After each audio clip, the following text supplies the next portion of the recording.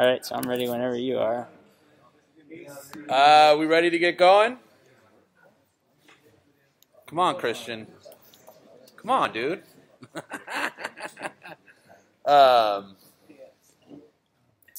Cool.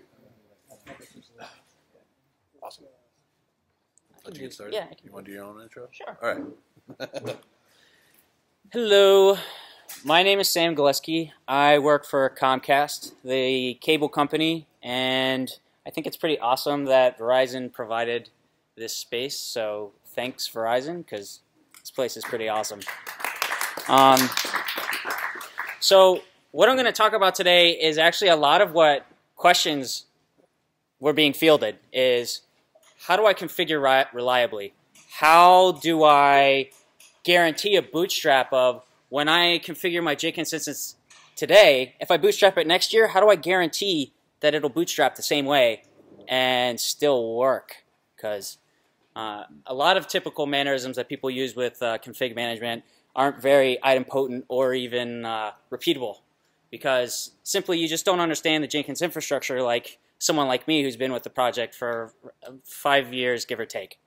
So this is for me to sort of bring you, if you're a beginner or intermediate user of Jenkins, up to being advanced.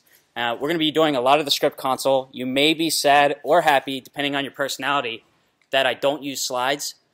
This is going to be all interactive. You may also have a similar opinion that I don't have a Q&A section. Ask questions as I go. I'm not averse to fielding questions as we roll, and we'll take it wherever your interests go. So I'll give a quick introduction to Jenkins infrastructure. So as our Tyler had mentioned, there is an Artifactory. This Artifactory instance, believe it or not, Jenkins publishes every version of the WAR file, every version of the plugin to this Artifactory instance. And if you want to guarantee quality for your on-site enterprise installation, you can roll your own on-site Maven repository, whatever it may be.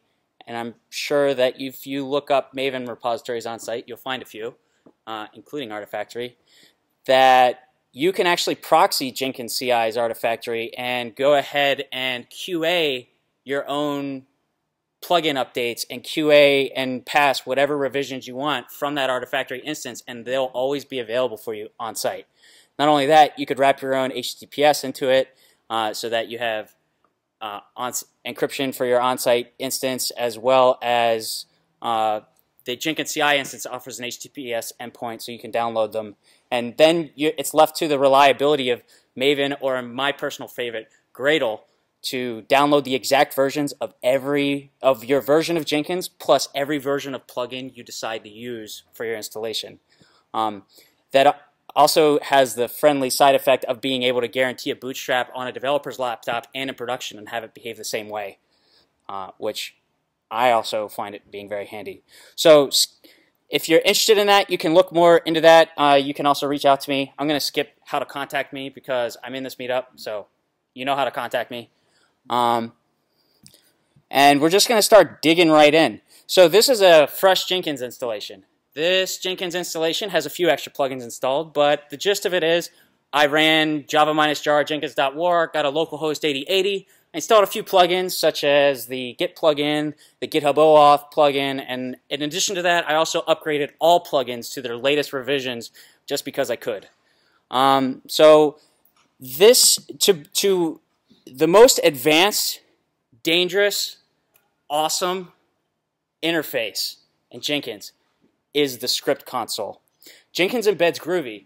Groovy allows you to do crazy things. For instance, Groovy allows you to access private methods of Java classes. You can do that. It's just how Groovy works. Incidentally, you can do that in the script console as well because it's Groovy. So let's get started on how to get an introduction to this. And if you're not quite using Jenkins yet and are worried that you won't understand the content here, don't worry, we're recording it. I am recording it. It'll be published later. And once you get familiar with Jenkins, you can come back, watch it, and get more familiar as you go. So let's start. The first example that the script console offers you is how to look up what plugins you have on your instance. Now, the script console is more for like the hacker curious type. Basically, you just have to have a little bit of curiosity and just explore a little. So let's go ahead and just run this simple line.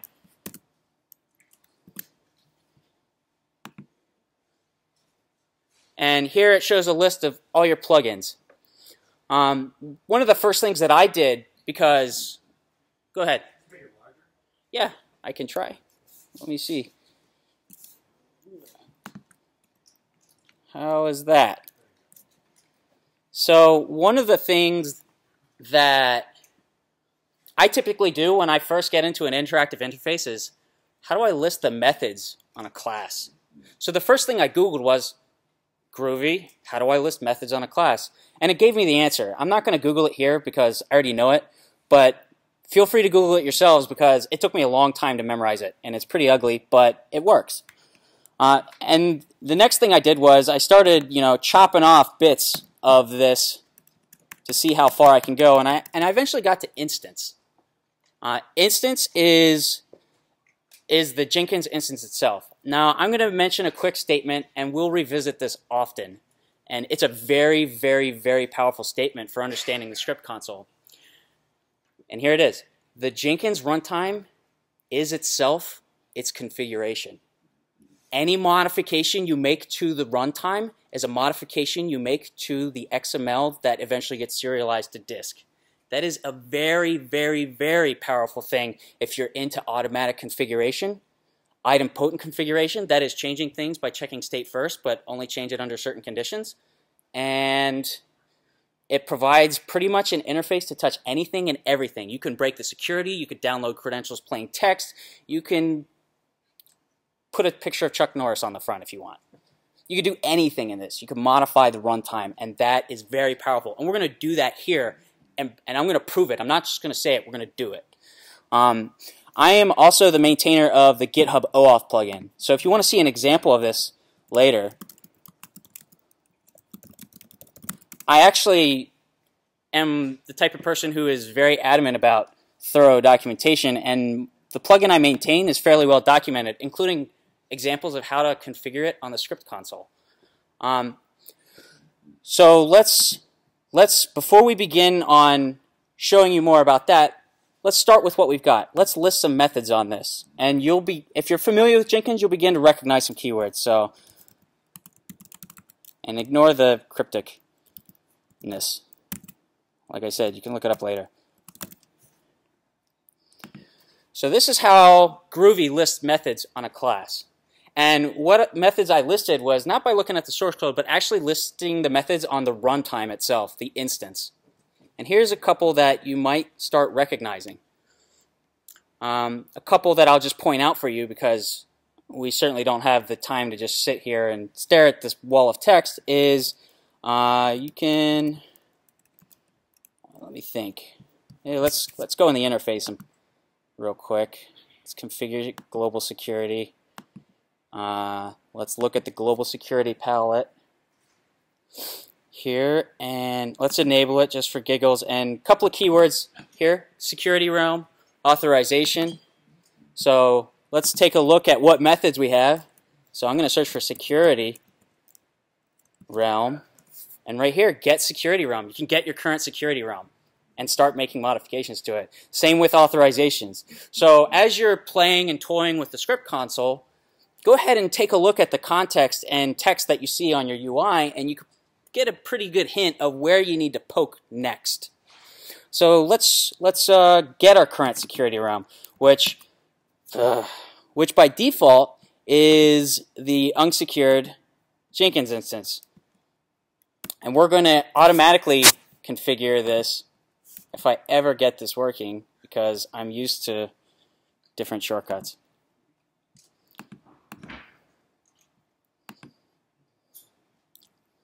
So let's get security realm. If you're a programmer, you typically know that methods are callable with parentheses. So I'm putting that out here just in case you're not a programmer. So let's get security realm, and let's append parentheses. And click run.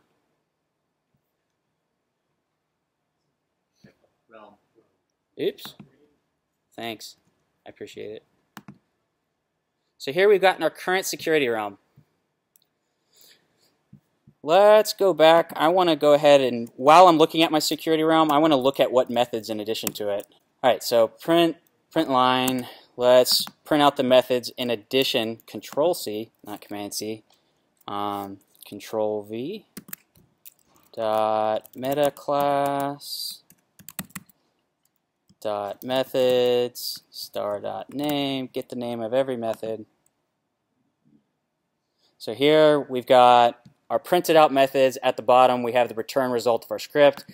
Right now security realm is none. Let's go ahead and configure this real quick. GitHub authentication plugin. I'm going to configure it with fake stuff because for all intents we don't care. And let's save this. And I've just saved my Jenkins instance. And what this did was it took your runtime, it serialized it to XML, and it saved it to disk. And one of the methods that are on here is .save. I'm not going to search for it here, but if you look for it later, there's a method called save. And that effectively does the same thing as clicking the save button. So as you're modifying your runtime, you could do a jenkins.instance.save and serialize your current runtime to XML on disk. So now that we have just configured our security realm, let's go ahead and run get security realm again.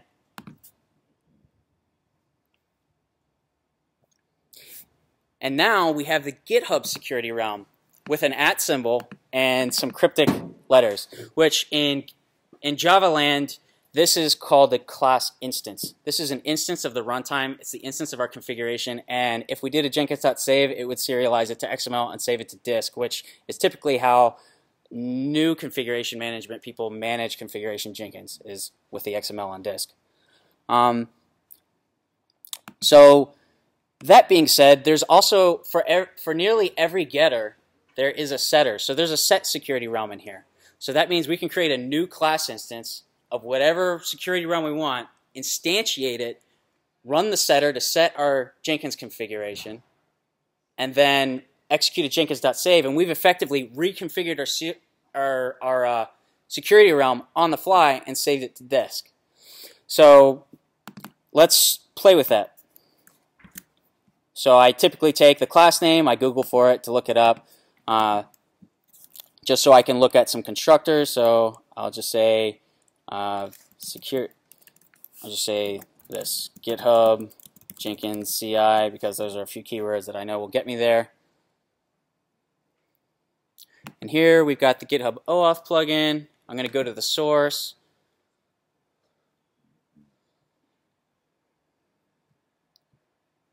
I'm going to click src main.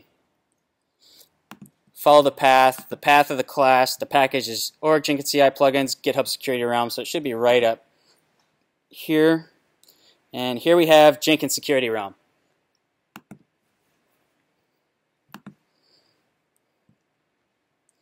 And so let's take a look at the constructor. And while we're doing that, let's take a look at our configure global security page. Here's a couple of things I'd like you to take note here. Here, our web UI offers a couple of configuration options. Our GitHub URL, our API URL, client ID, client secret, etc., etc., etc. So let's take a look at the constructors for this class. Yeah, good call. Thank you. So here's a constructor for this class instance, and you'll notice that you've got some variable names here that sort of coincide with the configuration. You've got your GitHub web URL, the API URI, client ID, client secret, scopes. So that means I have all of the same information here that I can set when I create a new instance that will get me, that will basically be the equivalent of clicking save in that dialog. So let's create a new instance. Let's just do it on the fly here. Let's go to GitHub security. I'm going to say def GitHub. I'm going to create a new instance. I want my URL to be HTTPS, of course, because we're always securing, ghe.example.com as my web URI. Let's go ahead and do our GitHub API URI. So for those who have enterprise, it's API/v3. And let's change this to the classic foo and the classic bar. And our scopes don't care. We don't care because we're not really doing real security here. We're just futzing around. So now we're running it. And see what we did wrong, because I've obviously done something wrong. So what I've done wrong here is just can't resolve the class. I have to import that class now. In the script console, you have access to the entire runtime as well as all plugins and dependencies. So let's go ahead and import our class using the package name here. So, org Jenkins CI copy. So let's import it. And let's also ensure we put the piece that we actually need right here. So we've imported it. We run it again. Huzzah! We created a new instance. Let's go ahead and get rid of this text because we don't care about it. And while we're at it, let's print our existing instance.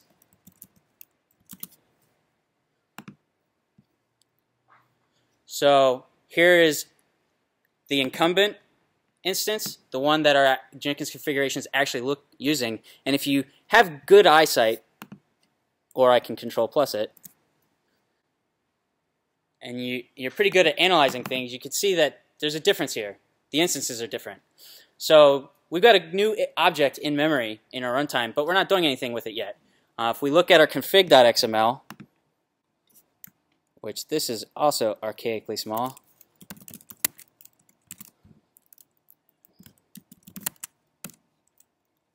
here we have our existing security realm configuration, which this is also another method that I use to look up class names for the configuration I'm trying to auto-configure, because a lot of times they'll give you the class name right in the config.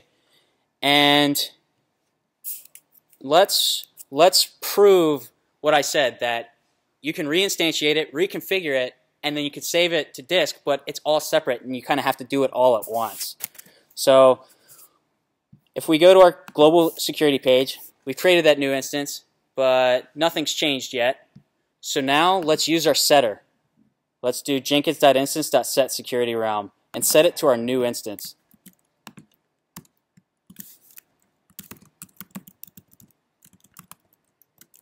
And set it to our GitHub variable.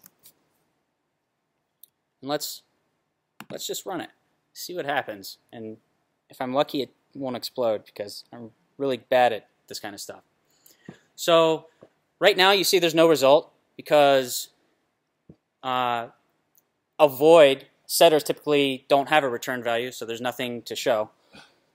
But if we go to our global security page here in the runtime and refresh this page, you'll see that our configuration dialog now has the new settings that we set. It's kind of cool.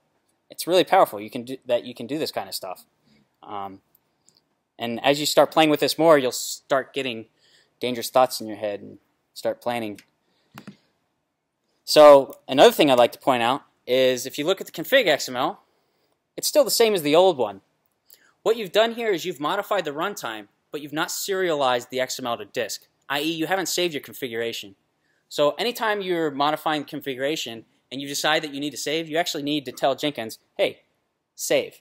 And it doesn't matter where, if you're having a hard time figuring out where you need to save, the safe bet is to always call the instances save method. Each little class and method that for when you're configuring different plugins and stuff like that, they each have their own save method, but I typically call the root save method and just say, hey, save everything to disk. I don't care what else has changed. So let's save it. Actually, I just got rid of something I didn't want. Let's do a new line and save it.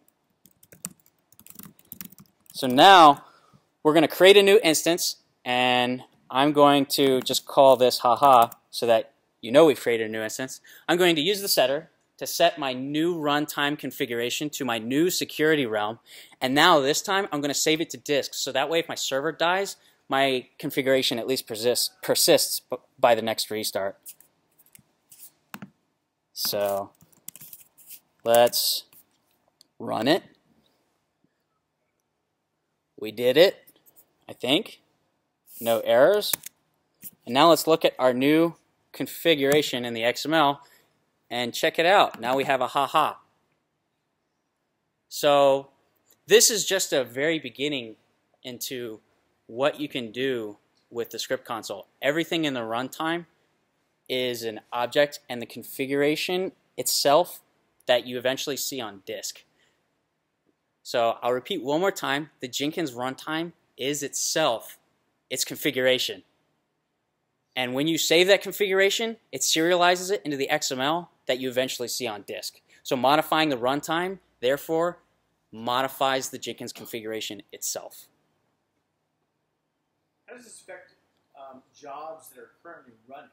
Like, will they see a change by the end of their run, or will they see new environment variables only after they've completed? So if you're updating a job using this method, which I actually recommend you using other plugins like the Job DSL plugin to do that kind of stuff, but if you are updating it during a run, the runtime is its own instance, and so it typically won't take on the new settings during its current run, but the next run it'll take the new settings.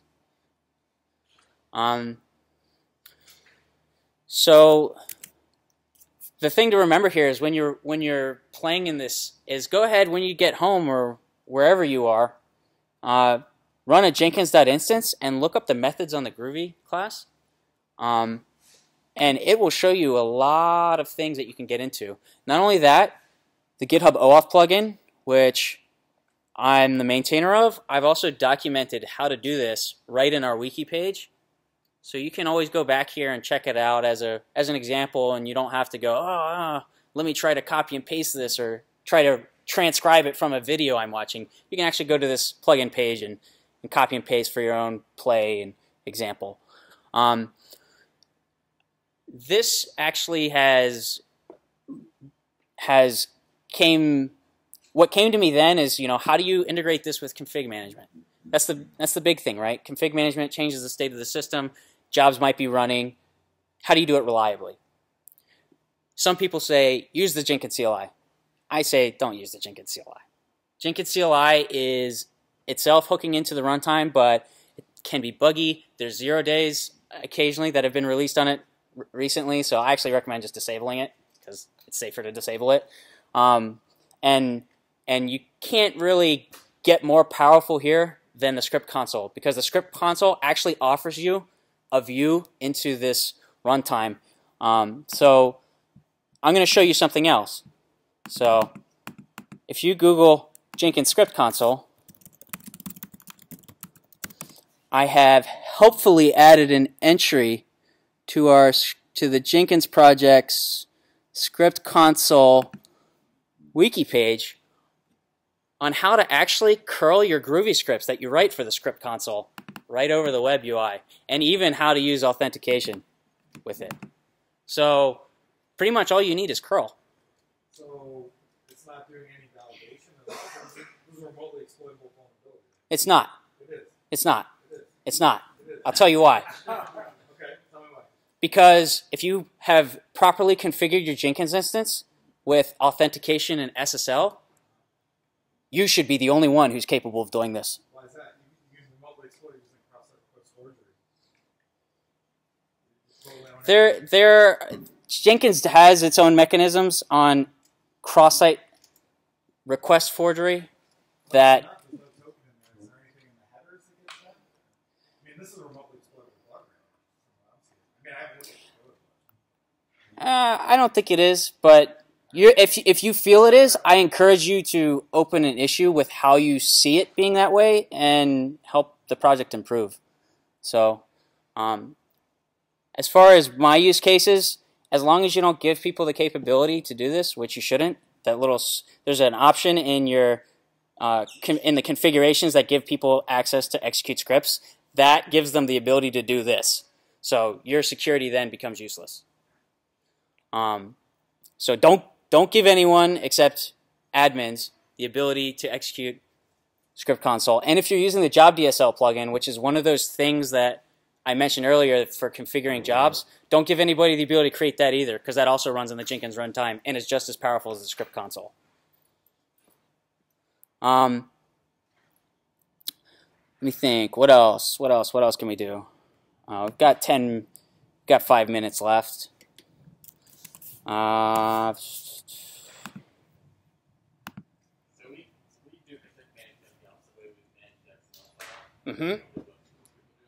Very common.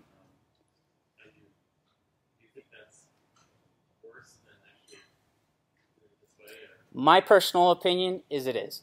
But that's because with this you get a lot of things out of it. You can actually create what I call myself a Jenkins state machine. That is, in the console you have a few extra methods in here.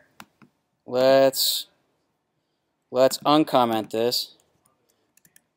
And actually, you reminded me what I did want to discuss is there's a couple of extra methods that you can query Jenkins for and say, hey, are there any jobs running right now? Hey, am I in shutdown mode right now? So you can then create idempotency with your script console scripts where you could say, okay, I've just updated a configuration that I know needs a restart, so execute and turn on shutdown mode. And then you can have another script in your config management that queries and goes, okay, shutdown mode's enabled. I know I'm supposed to restart, but hold on. Let me check if any jobs are running. Oh, there is. I'm not supposed to shut down yet. And just let it run incrementally and go, oh, okay, now we're still in shutdown mode and jobs are no longer running, so let me go ahead and execute a system restart for the service, not a OS restart. So the script console gives you that kind of power where you can create sort of a state machine to query the system and go, hey, what's running? What's the current state? Oh, I see Jenkins is in shutdown mode. I'm not going to try to change anything because Jenkins is in shutdown mode. Someone's trying to change something. I'm not going to try to change the state of the system. So you can get that kind of power out of using the script console for your config management scripts. Whereas the XML, if your config management updates the XML, it doesn't reflect in the runtime. You have to do one of two things. You have to restart Jenkins, or there is a helpful or hurtful, depending on how you look at it, reload configuration from disk, which essentially is the same thing as a restart. It discards its current runtime, reads every XML file on disk, and then reinstantiates its environment. Whereas if you're using the script console to update the environment, you may not need a restart. Like for me, I just reconfigured the security realm. That doesn't require a system restart. I just said, oh, okay, update the instance, save the configuration to disk, but don't do anything else. Because if you seem like you've used Jenkins a lot, there's a lot of functions in Jenkins that, as you probably know, don't require a system restart when you're saving configurations and doing things. So the script console kind of gives you that kind of power to determine, do I need a system restart? Oh, execute one under certain conditions. And so you can handle the maintenance of, oh, should I restart or shouldn't I restart off to a robot instead of having a human hang out there and go, okay, let me wait for this job to finish. Let me come back a little later and check to see if it's finished, that kind of stuff. You no longer need that when you create this kind of state machine. And so I typically configure Jenkins myself 100% through the script console, so that checkbox hell that was described earlier, I don't experience it because my entire Jenkins is configured via the script console in this manner. And so when I bootstrap Jenkins, I download the exact version of Jenkins and all of its plugins and then configure it. It is, I'm not going to lie, it's a ton of work. Do you mind if I pick in? Just Yeah. real quick. So if you search the Jira issues.jenkins.org for system configuration, so I co-maintain the Puppet Jenkins module. Kosuke is trying to address this in the world beyond 2.0. If you have strong opinions about how Jenkins should be configured, look for the system configuration ticket on the Jenkins Jira and rant at will at Kosuke on what should be there.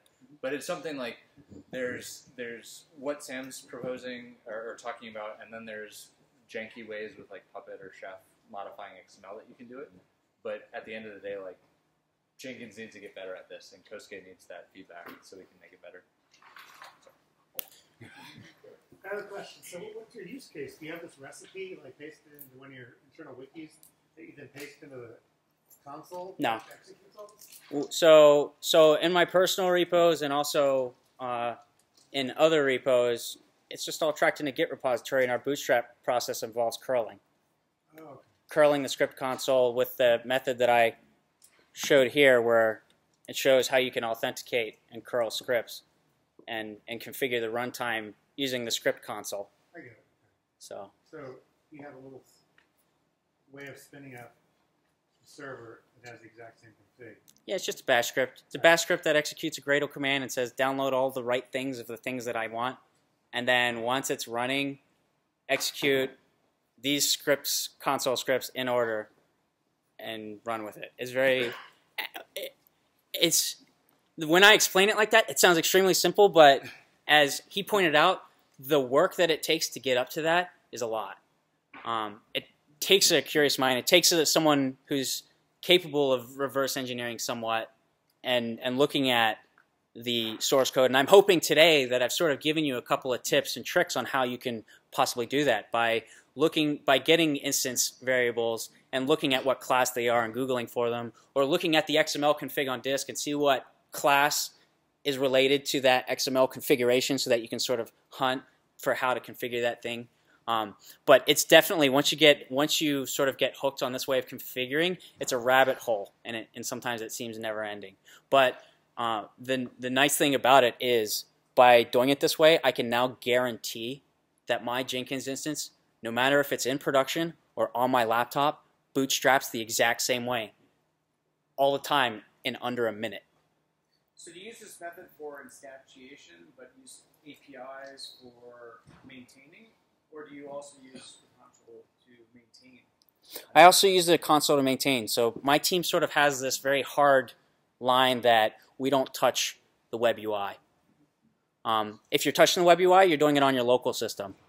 If you need to update plugins on the system, then what you're doing is you're bootstrapping on your local laptop and testing the upgrades and running through integration tests to make sure that none of the plugins you upgraded broke what you currently have running in production.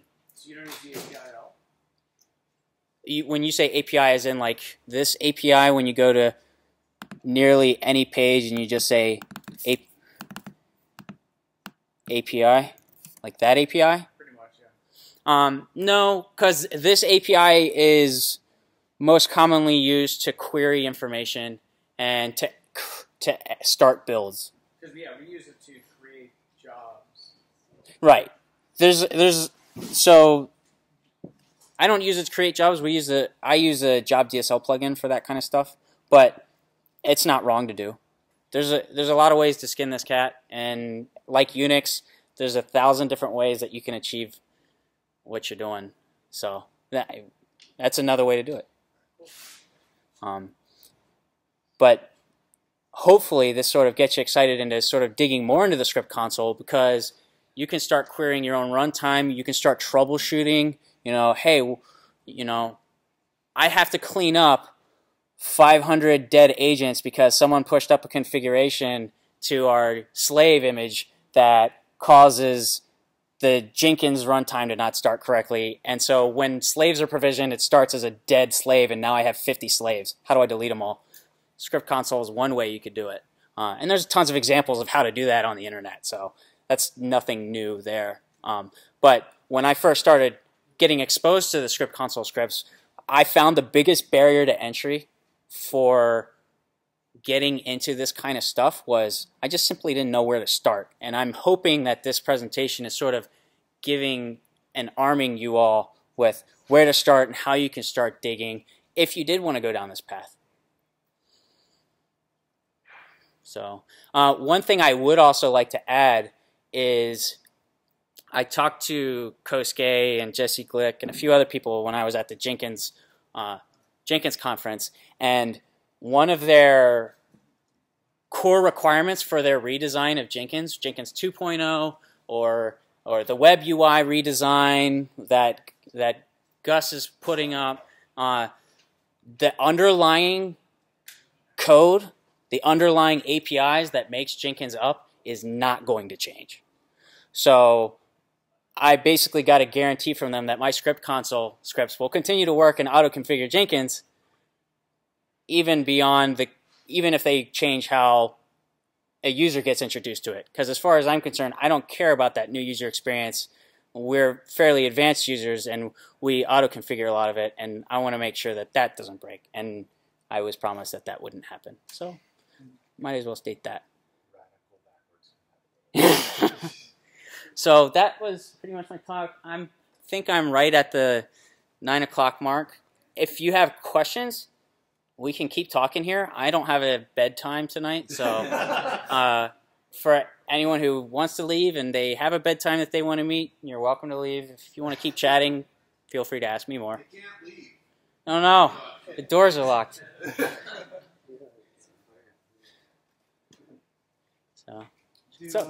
you use, your users use Scriptler? I've seen Scriptler. To be honest, I felt like Scriptler was a really high barrier to entry for me to figure out how to use, so I just avoided it. Yeah, you're an admin, right? I'm a sysadmin, yes. Right. So I'm here with my friendly admin counterpart, and we have a friendly rivalry, so I can't do a lot of things. I don't have access to the script console on a production Jenkins instance. Okay. So I've installed localhost 88. Right. And I tinker around, and I prove something works, and I say, hey, this works. And we can install this plugin, do this config. But I'm kind of pinning some hopes on Scriptler as being kind of a middle ground to this. But It may be. I haven't toyed enough with Scriptler to really understand its power and what it's capable of doing. However, Groovy scripts are Groovy scripts. If Scriptler gives you access to modify the runtime or run any kind of admin task, you basically have the script console. And this is one way that you could start writing your scripts from scratch for stuff that no one has written before. Because when I first looked at the Scriptler plugin, one of the main challenges I found with it was it didn't have any tasks that I wanted to do. It had tons of examples that other people wrote for their own use cases that they needed to resolve, but I had a lot of my own tasks that I needed to get done, and Scriptler didn't provide any, and for me personally it was kind of confusing on how to possibly contribute back scripts and how the wiki got updated, so I've eventually just set Scriptler to the side, but I know for a fact that you can use this method to create Scriptler scripts. So hopefully that gets you closer to creating the Scriptler scripts that you want for your own use cases.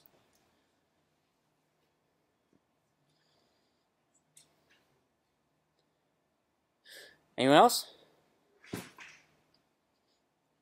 Cool. You can follow me on GitHub if you want. I'll just post all that info in the meetup because I don't have slides. And I have a lot of interesting Jenkins stuff going on. Like, for instance, if you want to know how to automatically bootstrap stuff, the plugins that I maintain, I have automatically bootstrapped environments for configuring them when I'm testing plugins. So go check them out, and you can sort of see how I auto-bootstrap the open source plugins and think about how you can make use of them in your own environment. So that's all.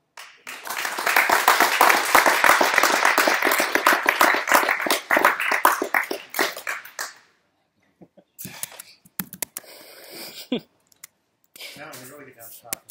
Yeah. So I'm assuming these plugins are jars that are written in Java, right?